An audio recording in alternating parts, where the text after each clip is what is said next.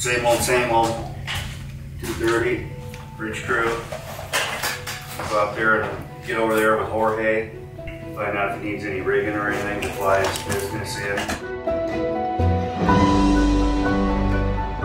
Welcome to Denali Park in Alaska. It's one of the last wild frontiers in the United States, where you've got incredible grandeur, beauty, wildlife that you're only going to see in this part of the U.S. And unfortunately, that access has been cut off. We are currently in the Polychrome Pass area. The landslide has cut off the road access to the point where they couldn't maintain it anymore, and hence the Polychrome Pass project came about a couple of years ago to restore the access to the end of the park. Yeah, over the last 20 years, the permafrost and the ground has become unstable. 4 years ago, they had to close it permanently because the slide was speeding up and gaining so much momentum, they couldn't keep up with it.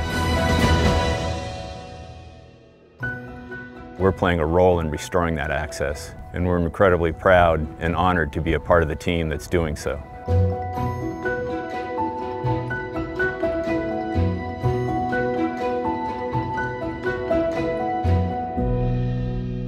The major challenge with this project is geotechnical.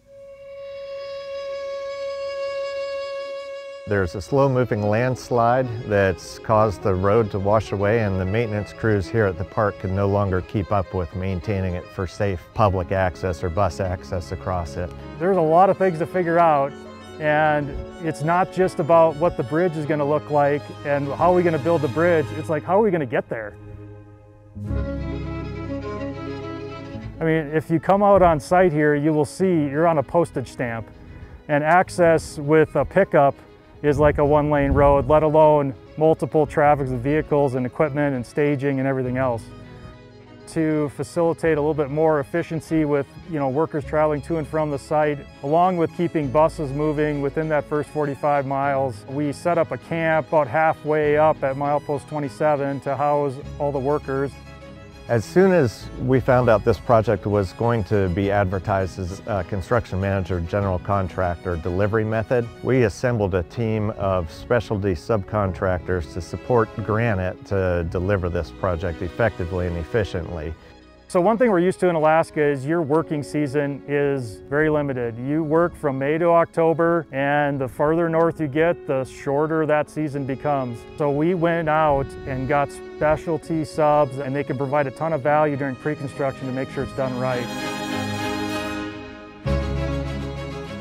So if we waited another year to get out here, well, it would have been much more difficult to get through it, or it may not have been able to happen. The biggest challenge we had was figuring out how to erect a bridge, a complicated long-span bridge in that environment.